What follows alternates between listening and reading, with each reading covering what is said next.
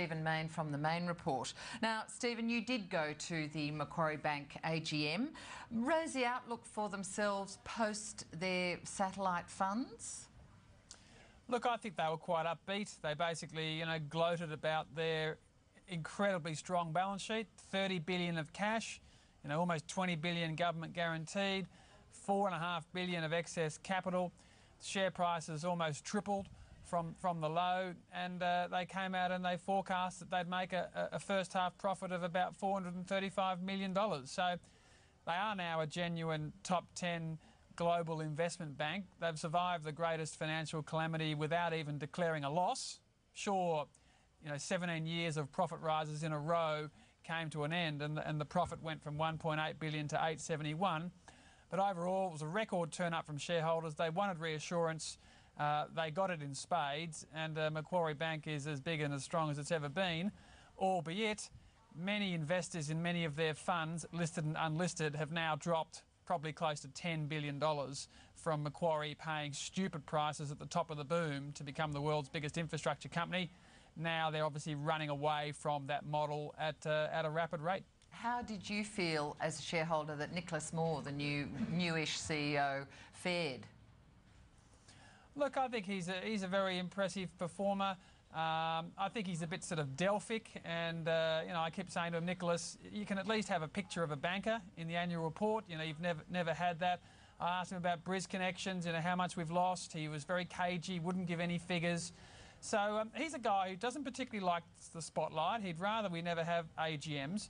But overall, I think he's an incredibly impressive banker, and he's managed Macquarie extremely adeptly in basically unwinding his own model, which was the listed infrastructure model, and stressing that 40% of the revenues that Macquarie is making at the moment are from businesses that didn't exist 5 years ago. In other words, it just evolves, it's opportunistic, it evolves. All right, so he is saying essentially that we're not dependent on the satellite funds, that we keep evolving and that Macquarie will continue to do well, so thereby reassuring everyone?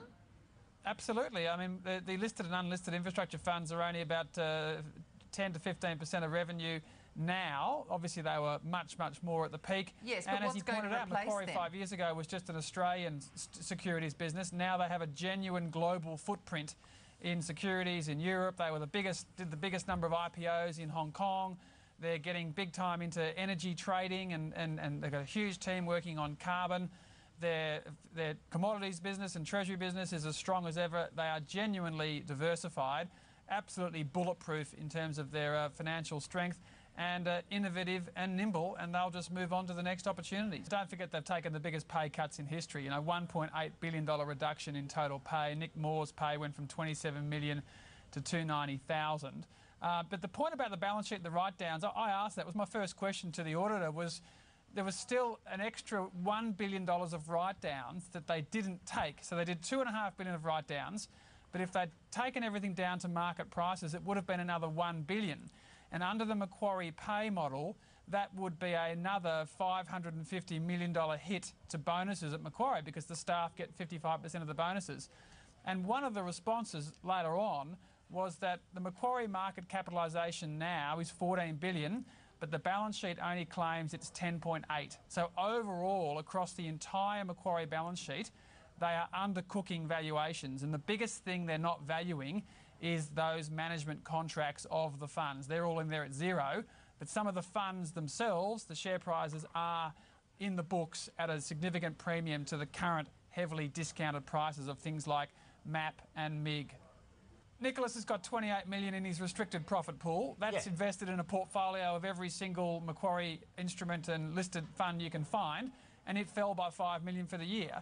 So, in other words, his previous pay was overstated by 5 million, and so you've got to book that adjustment in the current year. But Steve's right, he didn't actually only get paid 290, he got paid 3 or 4, but then he lost 5 million on his old bonuses, which have been held in Macquarie stock and other listed funds that Macquarie runs.